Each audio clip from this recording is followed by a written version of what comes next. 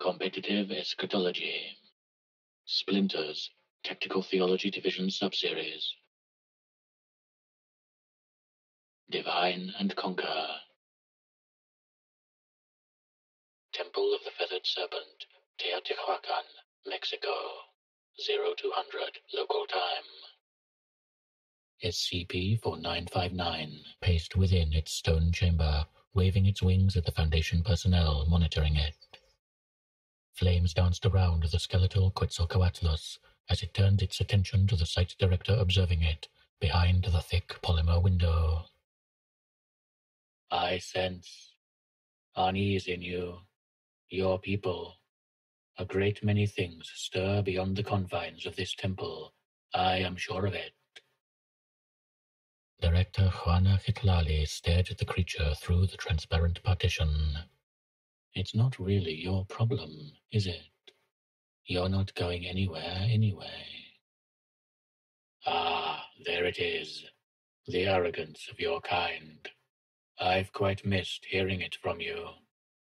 As much as you may be loath to accept it, there are things in this world far greater than you.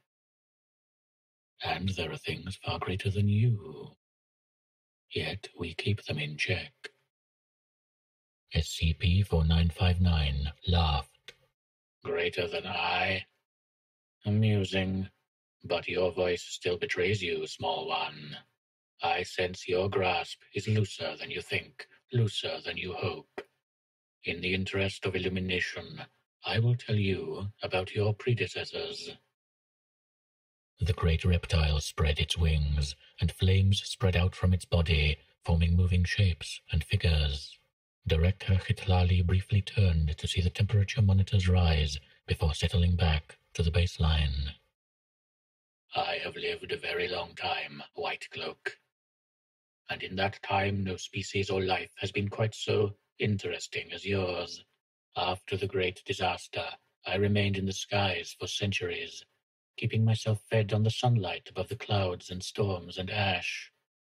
I cared not to search for my companions. I had cast them aside long before I reached my current state, and I suspect they left this world entirely. I came to this land, or what would become it, and slumbered for many eons, hoping that when I awoke, life would have reclaimed the ruined earth. Director Hitlali kept one eye on the monitors. And oh, what a sight I awoke to. The land was lush and teeming with life. Animals roamed the land and were tamed by your ancestors. They were cunning and clever, building great cities and temples like the one we sit beneath. They studied the world, the skies, the stars, and in them I saw an opportunity. For all their wonders, I knew they would see me as above them. The dancing flames formed images of the pyramid. They revered me as their deity, worshipped me, built me this pyramid. And for a time it was pleasant, seeing the natural order at work. After centuries, a group of them rose up and rebelled, and attempted to trap me within the very stone structure built to commemorate me. They employed magical wards and defenses, and I chose to play their game, pretending they had bested me. I bided my time, waiting for them to finish their petty squabble. I suppose I slept too deeply. By the time I awoke, they were gone, and then your lot found me shortly thereafter. The director furrowed her brow. That's all well and good. But what is your plan now? You know we're neither letting you out, nor worshipping you. SCP-4959 laughed. You flatter yourselves. But I will indulge your inquiry. The worship of your kind is beneath me now. I had time to think during my burial, and I reached a singular, driving question. What is a god? If your predecessors thought of me as one of theirs, I should like to meet one of them and compare myself against them. Perhaps I shall task myself with gaining their worship. The director ignored the philosophical comment, for the time being. The skeleton stared directly at her. I know I won't get anything from you. You tell yourselves you worship no gods, and you think that makes you somehow above them, above your past selves. In your arrogance you catalogue and measure and assign arbitrary values that you dare to assume are absolute. It grinned, the eye sockets of its skull filling with a sickly green light. And while you spread your eyes across creation, you too are being watched. To borrow from another of your people's many stories, you have been weighed and found wanting. A klaxon began to sound, and a researcher sat straight in his desk. Director, the sun is rising. What? That's impossible. It's 2 a.m. Khitlali walked to the researcher's station.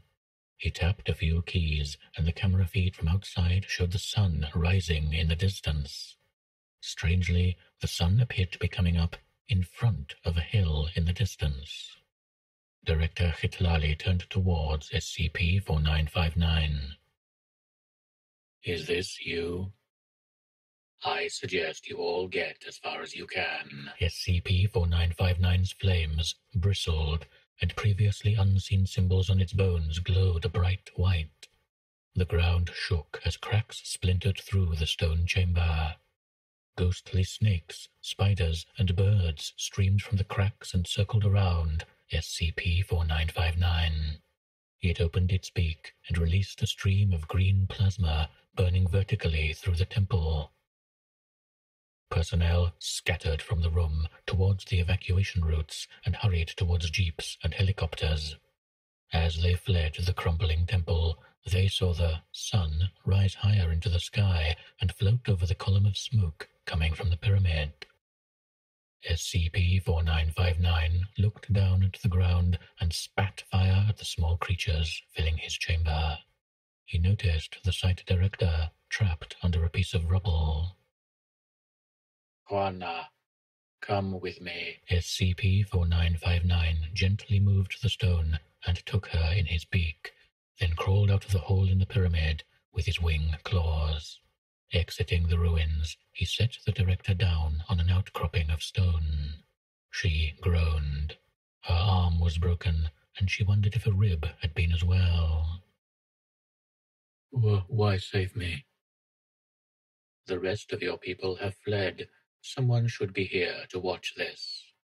When the dust clears, then you may run back to your superiors and tell them all you have learned about the divine. The sun unfurled itself, legs and claws and tails extending from the center of the light.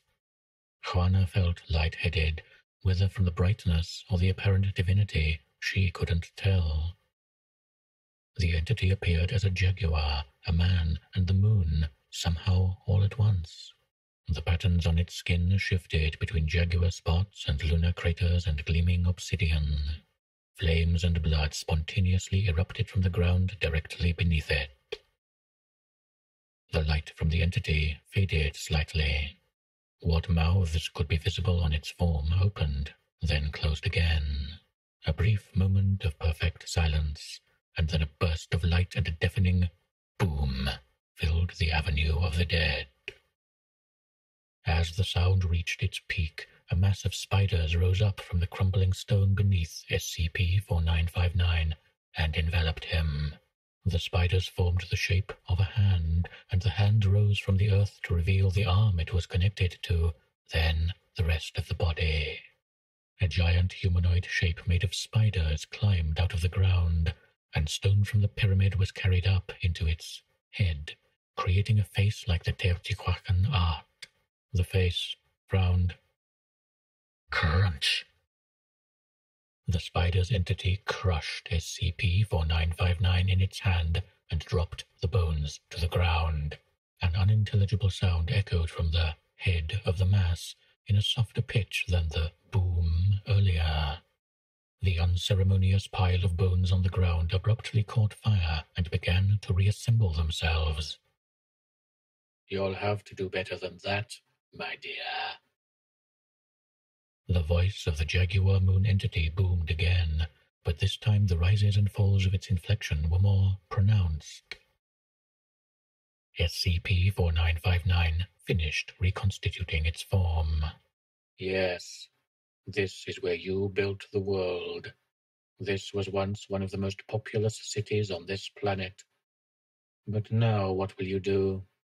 The people were conquered, the great murals faded, the frescoes gone. Even the original name of this place is lost to all but you and I, and yet, even after centuries without the hearts and the rituals, the sun keeps rising. The entity made of spiders shrank slightly, its face becoming more lifelike. She spoke in sounds and echoes and winds that felt a little bit more like Nahua. Surely you have felt the cosmic drums begin to beat across the world. In this ball game to end all things, you are not the only player on the court, and in your absence, I've taken the liberty of joining the game. SCP-4959 dragged its toe claws on the ground to make symbols, then blew fire onto them. The ground shook again as great masses of stone upheaved themselves and thousands of skeletons came together, green fire in all of their eye sockets.